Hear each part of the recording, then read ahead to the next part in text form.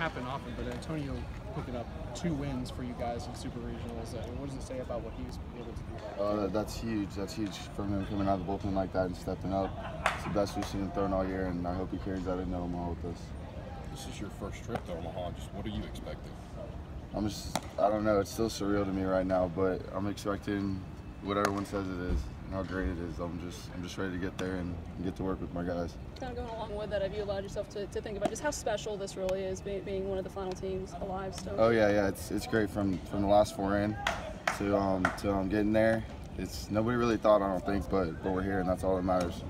How much are you looking forward to pitching on the biggest stage of college baseball? Oh, it's going to be surreal, but it's just another baseball game, and I'm going to handle it that way. Just go about my business with my team.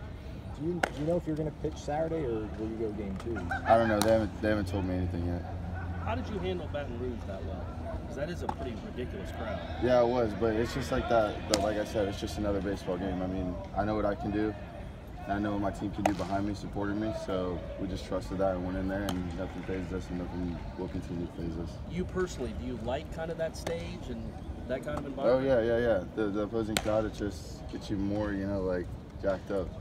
Get your juices flowing, get you working harder, for sure.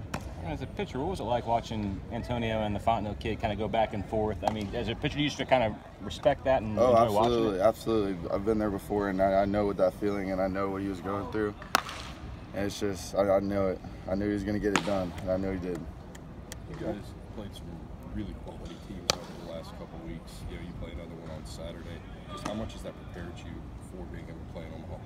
It's definitely these teams that we ran through are definitely pretty good, and we know we're going to see some better, if not better competition in Omaha. So we're going to be ready for that as well. 2 more for CJ. You seem like you enjoy the people challenge you or doubt you, and this whole team seems like you guys rally around that. Is that something that you guys found during the course of the season? Absolutely. Like we understand like there's negative thoughts about us, but we kind of just didn't let it faze us, and just knew who we were, and knew we were family, and knew we could do this. We believed all along.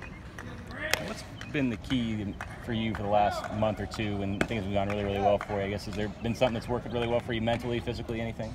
I mean, it's just the whole mojo. It's just what we're doing for right now for our team, for our family, and for 11. Perfect. Thanks, CJ. Thanks.